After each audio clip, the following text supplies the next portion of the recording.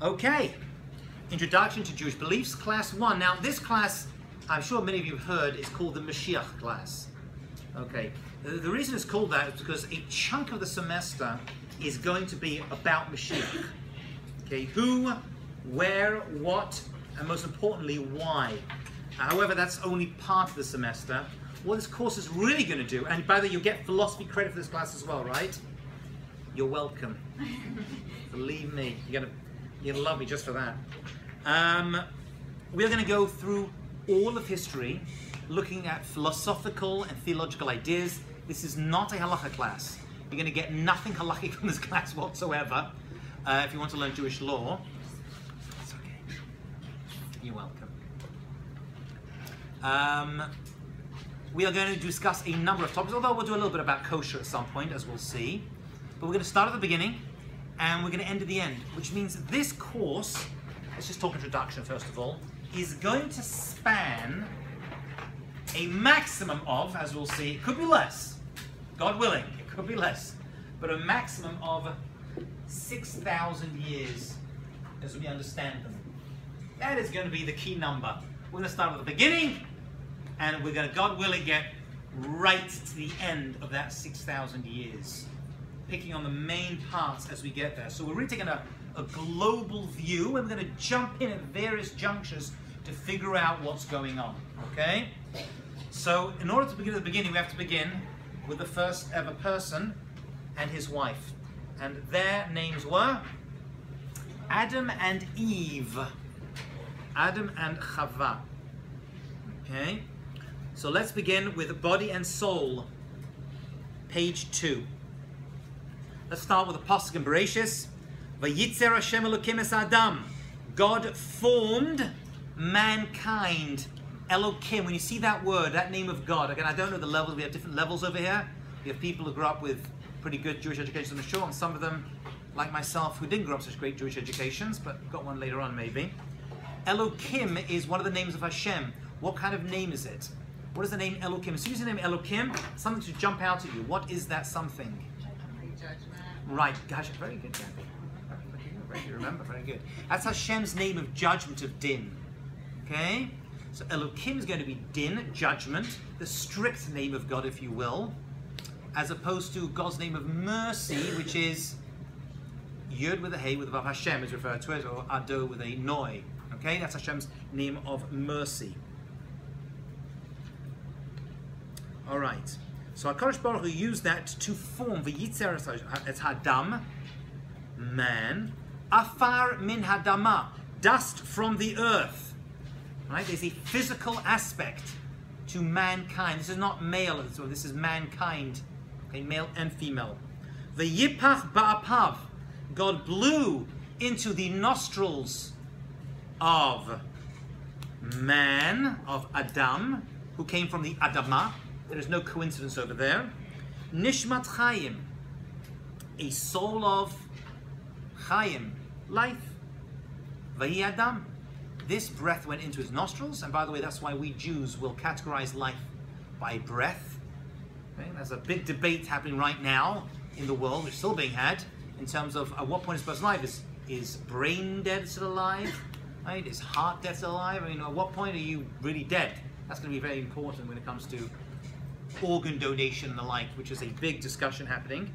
But generally speaking, we use breath as the determinant of life. It comes from this. Nishmat Chaim Vayadam, he became mankind. Lenefesh Chaya. What happened over there? What just happened, my friends? Sorry to make you think so early in the semester. A little cruel. We saw a change. What was the change we just saw? We saw a Nishmat Chaim, a soul of life, that became a Nefesh Chaya. What's a Nefesh? What's a Neshama? It's not a trick question. What's a Neshama? So why does it change the word there? Neshama, Nefesh. Is there a difference? Anybody? Like to hazard a guess? If you don't know the answer to this question, you're in the right place. You stay, so maybe if you know the answer. Yes? Maybe Nefesh Chaya is physical and Nishmat Chaim is more of just like a spiritual thing? Well, the physical we already have. The physical was from the Adamah. Adam came from Adamah, physical creation. And then we're told, you know what? This man thing that we're talking about has a Nishmat Chaim, has a Neshama. But you know what? Not only that, it's a living being and it's also got a Nefesh. Weird. It's like on sale, like 2 for the price of 1. What's up with that? Okay. We're going to be answering that question, God willing, when we get there. But so far, just from this passage, we see that this thing called mankind is made up of 2 parts. A physical part, that we're going to see in Chazal referred to as the guf, and the neshama. Okay? The guf and the neshama. The neshama is going to be our go-to term for the spiritual component of mankind. However, it is going to, as we'll see, remain solely in the domain of humans, as opposed to nefesh, that we are going to share with other creatures and life forms on earth, as we shall see. Yes? So then how would you distinguish between Neshama and Nefesh? So neshama, we're going to get there. We're going to get to it and look at a precise answer to that question. For now, we're going to use neshama as a general go-to term for the soul, if you will. However, what I want to show you is that it's a go-to term. There's different parts to it. Actually, 5 parts to it, as we're going to see. All right. What's Guf is the body. Thanks for asking. By the way, any Hebrew words that are written on the board, you need to know, write down, and translate. Okay? You're expected to know these words.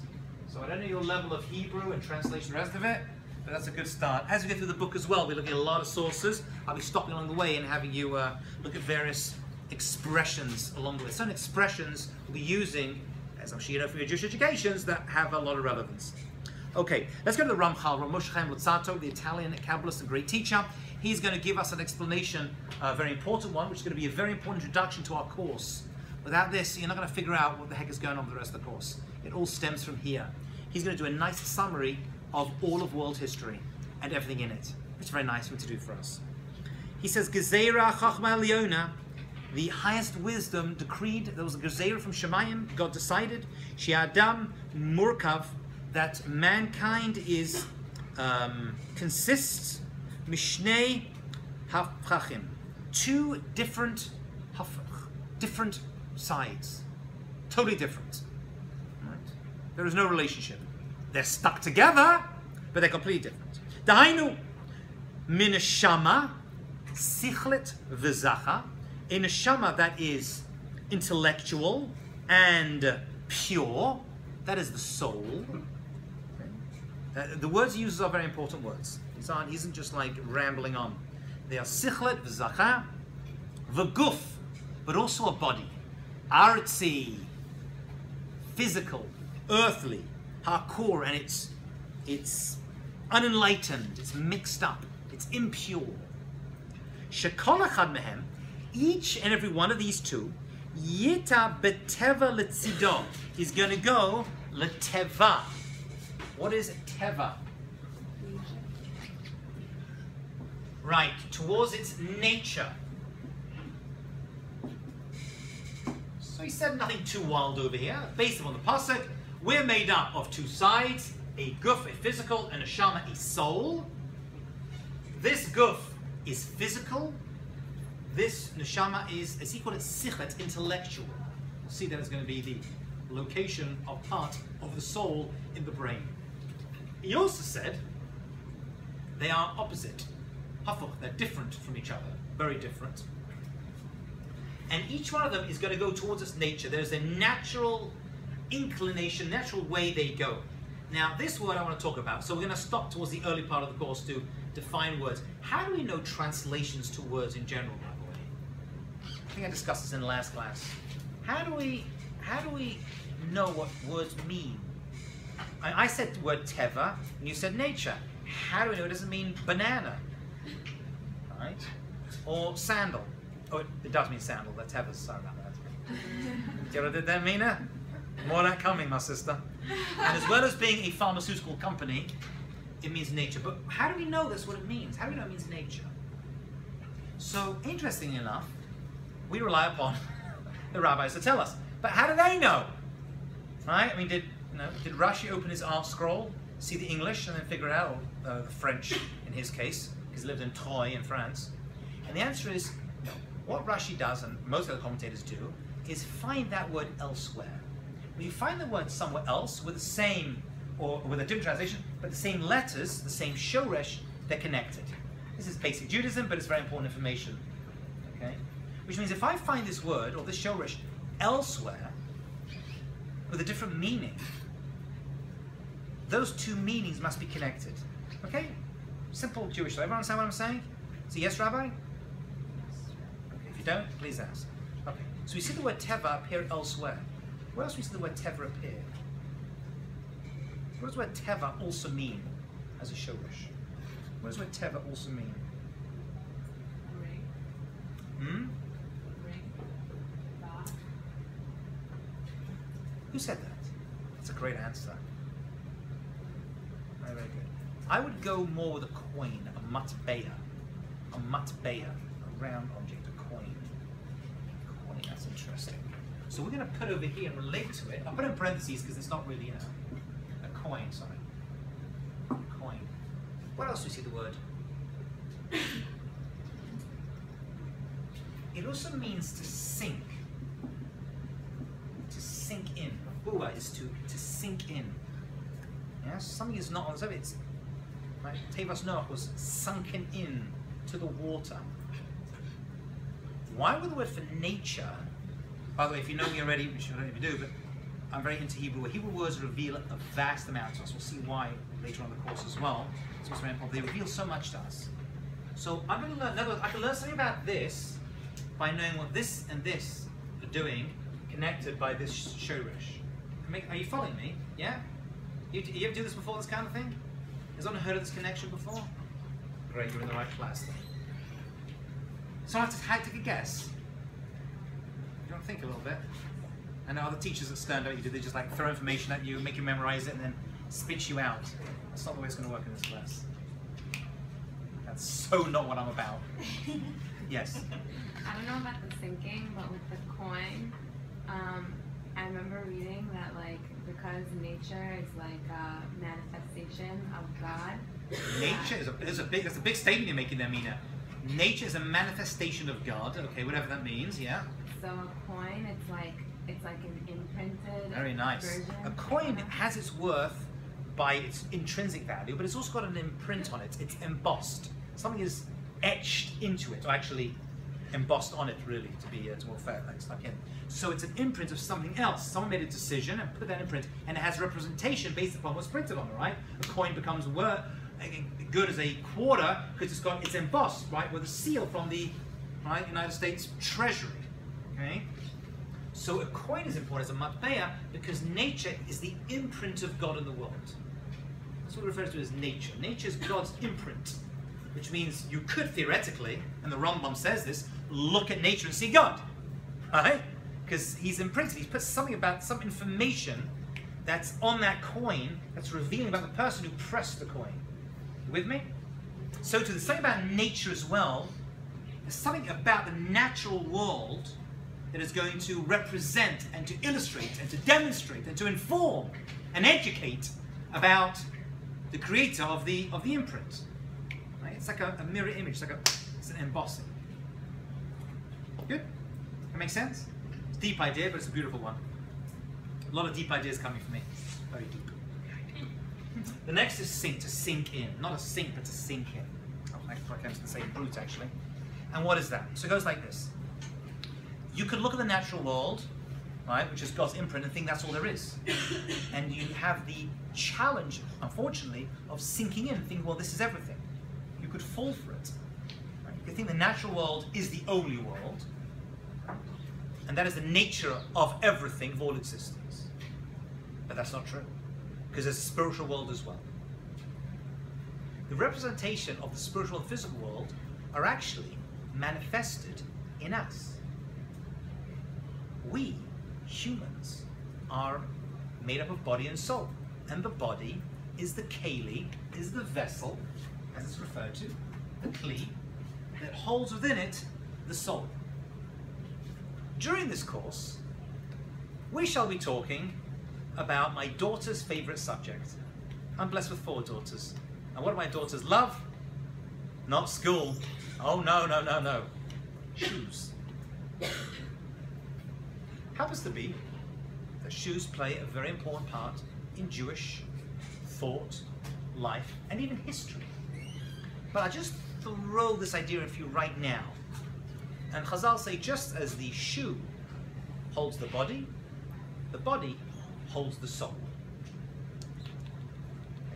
The na'al, the shoe, holds the body within it. And by the way, every time you see shoes appear in Jewish life, or the lack of shoes, right, appear in Jewish life, Jewish thought, Jewish history, whether it's Moses taking his shoes off, whether the Kohanim taking their shoes off, right, Chalitza, we'll get to all these cases later on. All of these things we discuss reincarnation, which we'll be discussing in a few weeks in Yis Hashem. All these things are there to teach us a lesson about the body and the nature of the soul. Just as the shoe holds the body, so too the body holds the neshama inside it. It is the nal, it is the shoe, the vessel, the kli that holds the entire body in it. Okay? I had a bit of a jump over there, I wasn't going to mention that, but it came to my head. The bit you need to know right now is there's a nature to the physical world.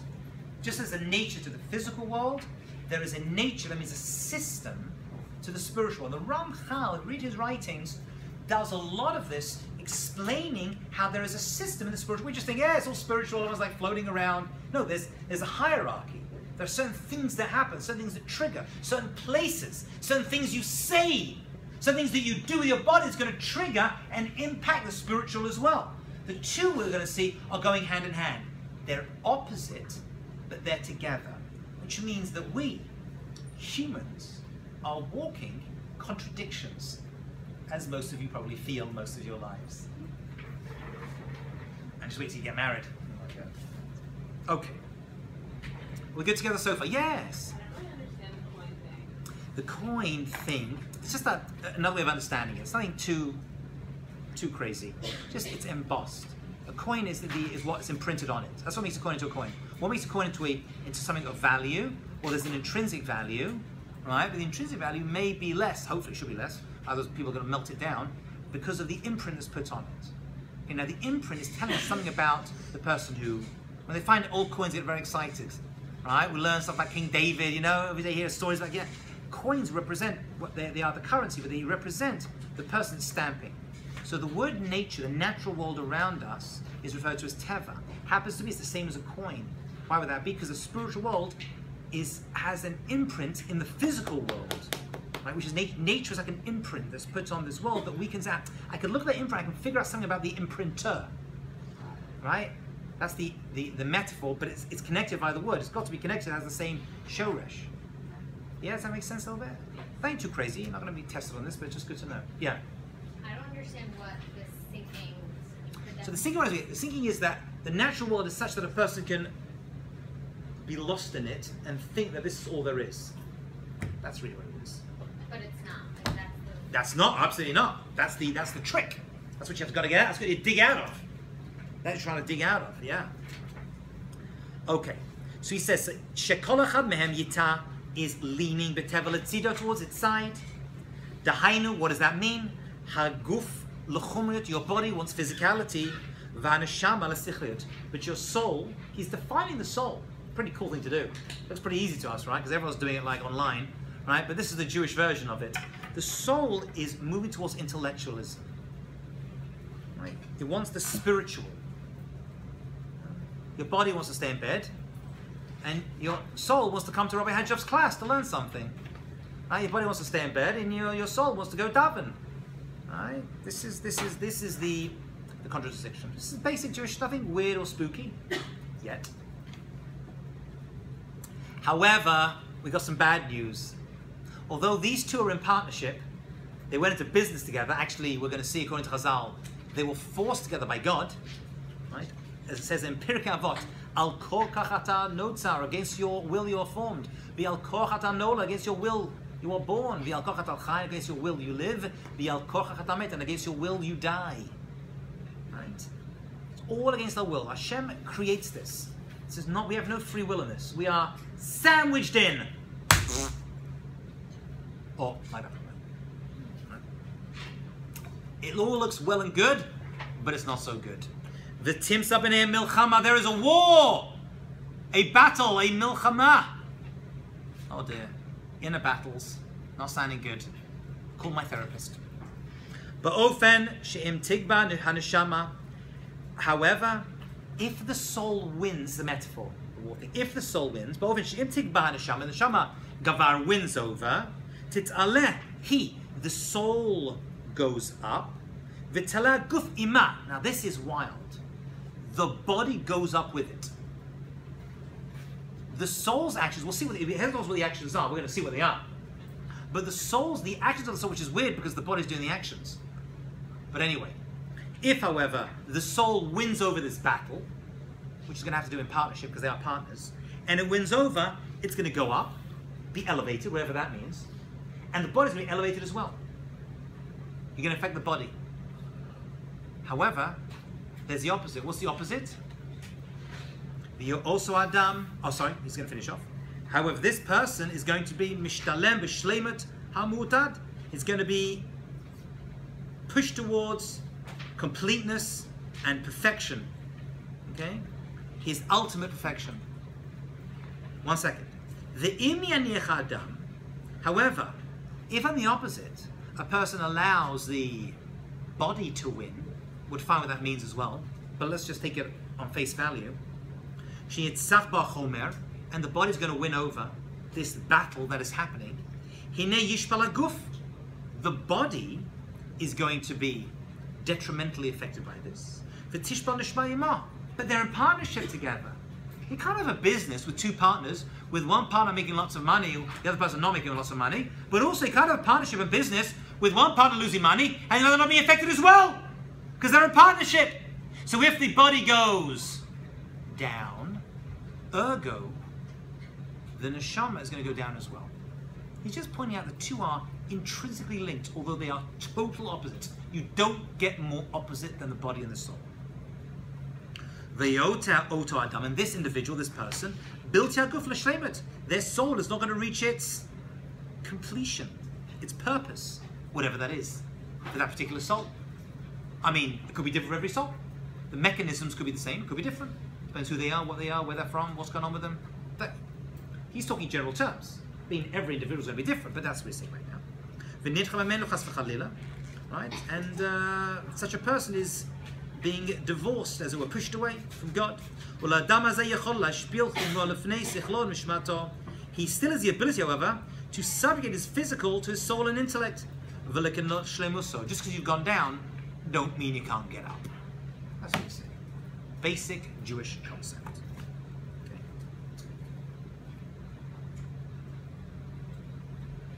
V'amnam. Second paragraph. We're on page 3. Those who are following, which I hope you are. Gezar Tuva Yisbrach, God in his goodness. That's interesting. You would have thought, it doesn't sound so good, does it? This doesn't sound so helpful. Like, looks like the odds are stacked against me. We'll see that. In some ways they are, some ways they aren't, actually. But he's made a good point. He's like, God did this for the good. This is good. We need this. Somehow, this inner battle of body and soul that we're going to be struggling with for the rest of our lives, no matter where you are, no matter how old you are, from 3 to 103, 143, I don't care. Everyone's going to struggle with this for their entire lives. We're all part of this battle. If you live, you're dealing with this. I know I am. However, he's saying this is good. God's doing this to us for a favor. He says that there's going to be a limit. This is not an ongoing battle forever and ever and ever and ever and ever. It's just when you're in this world, when the body and soul are together. Okay? But there is a limit to this. That a person is required to expend in order to get this perfection. So he's like, these two are put together, but it's a short-term business. It's not eternal. God is eternal. The soul could be eternal, But the partnership between them is not eternal, as we all know, right? It's pretty obvious, right?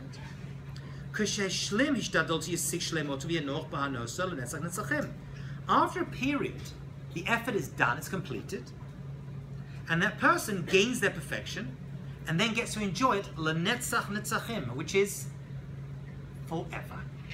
Now, he doesn't at this point tell us who's enjoying it forever. Is it the body? Is it the soul? Or is it both of them? Which do you think? Is it the body, the soul, or both of them? What do you think? Well, that's not. I had a question. Yes. What if the person doesn't get back up? If you said you could always get back up, what if the person doesn't get While back a up? person is in this world and the two are together, they have the ability to get up. But what if he doesn't? He doesn't get to enjoy this. Great question. Seemingly he doesn't. We will be looking, I do a few classes, as you will see, on reincarnation, which you don't have to believe if you don't want to. This you got to believe. This is basic Jewish concepts. This is principles of our faith. Everything we're saying so far. There is an opinion among the Kabbalists and others that you may get a second, third, fourth, fifth, 1,000th chance if you want to believe in it. You don't have to. It's not a principle of our faith. It's spoken about. But if you don't, then no matter what, a person may miss out on eternity. We're going to see that Kol Yisrael yesh an chelek l'olam haba. Every Jew has a chelek in olam haba. The question is how big? How big? So he's not saying you get removed from everything. He's just saying you may not get as much as you should be getting. Right? That's another possibility. We're doing a lot today, right?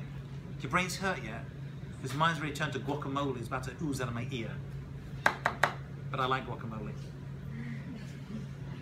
Okay? So he hasn't told us yet, but in theory, what's your name again? Dina. Dina, according to this, if he gets it right and the soul gets back on track, and that, by the way, as we'll see, the Gemara is going to tell us that could happen in moments. Rabbi Nasi actually burst out crying on a few occasions, seeing how quickly you can fix it. A last moment of action, actually, according to the Torah, even a last moment of thought, like the children of Korach, can fix it. Right.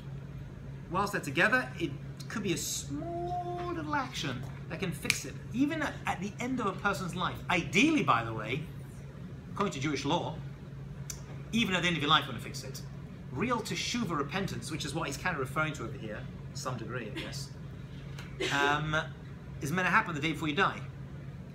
We just don't know when we die, so we do it all the time. Right? Okay. But whatever it is, you're together, you get it done. Once it's separated, when you get to enjoy this, it's a short-term battle, and then one person gets eternity. How big their portion of eternity is, he doesn't say. He doesn't say it's the same for everyone. It's not one size fit all. Al-Kain. Therefore, so here's the next part, okay? So we're moving ahead now. So stay with me, my holy sisters. Al-Kain, therefore, you got two sides to yourself, but you also have two times, two zmanim. Echad zman ha'avoda, one zman is for avoda. What's avoda? Work. V'achad zman kibul schar. The other time is for receiving reward. So God may have created two opposites together, body and soul, guf and neshama, but he also created two times. Okay? One time for work, one time for receiving reward. Now he's just referring to his time. We're going to see that we're going to have to figure out what this time really refers to. We're going to refer to it as with a general term known as, anyone know? Olam haba. But that doesn't tell us too much either. We're going to see that even the term olam haba, which we're going to spend a lot of time discussing here, can refer to three possible times. I mean, actually it's referring to one of them, but three possible parts of one time. Yes? The time that you're saying that after they reach perfection, that they enjoy the eternal, they enjoy Reward. That means that's like olam haba? Yes. He hasn't called it that yet. He's gonna, but that's what he's referring to, yes. And he's showing that at this moment he's referring to it as Zman Kibbul Schar, the time of receiving reward. I'd write those words down if you don't know them. Kibbul, we'll underline them and we'll translate them. The time of kibbul schar. Okay? Zman avoda, zman kibbul schar. V'olam, he says, however, mirat tov merubah. The good news is that this is a general rule, however, that which pertains to the good is always more, always greater. Okay? That's a general rule. There could be bad, but there's always more good. So that, you know what? It's a nice rule for life, that. They may be bad, they may be hard work, but that's limited, and then there's good. Sha'avoda yesh zaman mechukak. The work has a specific set amount of time. Right? It's limited. Right? That's the way God decreed it, suitable for this purpose. Right? For God's purpose, really. The kubulscha ein lo tachlit. The period of reward, however, has no tachlit, has no end. Ela nesed esachemhu mitaneg v'olech b'shlemat asher kana lo. This eternal thing we're talking about has no limit. This world has a limit. The work has a limit, and then it just is going to stop. Now, he could be referring to personally stop, but he's also referring to nationally stop. Right? The Zman we're talking about, in your head you're probably thinking life and death. But that may not actually, that's probably actually not what he's really talking about. He's talking about the amount of time that we're in this world, which is going to see a maximum of 6,000. It could be less, we'll see why later in the course. But there's also going to be another world in the future that is eternal and will keep going on and on and on and on. He's also referring to that. Okay. And all of that is asher kana lo, that which a person derives from their effort. Sure. Which bit of it? I said a lot. I've forgotten already. Wait till you reach my age. You hit 40, suddenly. The world we're talking about, this Zman Avodah, okay, is limited. It's mukha. It's got a specific limited role. Now we think of it as what it means life, right? It doesn't only mean our personal life. He means all of mankind as a collective unit has a certain amount of time that we get to get the job done. Then after that, we receive eternal reward. Okay, so it means on an individual basis. As we're going to see, it also means on a national, international, historical basis. Does that make sense? Are you following? Does everyone know what I'm talking about? Because I'm losing the plot myself. Yeah, are we together here? Yeah. A person, that which they acquire, the kanalo, he acquires it. Right, look not, he's acquired it, yeah. So always say, we're trying to figure out what this Zman of Avodah, what's he talking about? He says, you know what, the time of Avodah is limited, the time of Tova is eternal, right? Because he said general principle, it's always more good than bad. So we're trying to figure, I'm just trying to figure out, well, what is this time he talks about, the Avodah time? Is it just when we're alive? So, in some degree, yeah, it refers to while we're alive in this world, but he's also referring to not just our personal life of living and doing stuff. He's also returning to mankind's existence is also limited and is going to come to an, I won't say an end, but it's going to come to a changing point, which we're going to see is definitely going to happen.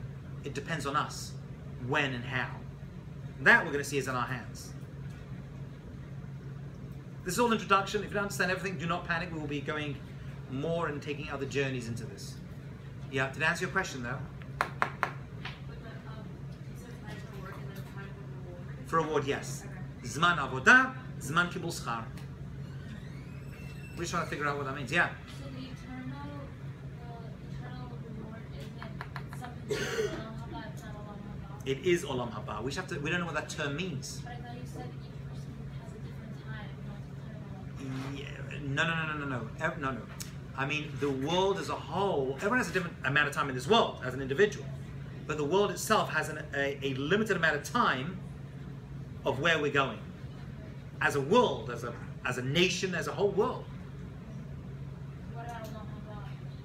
We're going to get there. We're like limited there. No. Limit is in this world. That is eternal. Olam Haba is eternal. Netzach Netzachim. Doesn't each person have a certain amount of Olam Haba? That is, no, that's the amount at which they get to enjoy Olam Haba. Oh. But they're all there.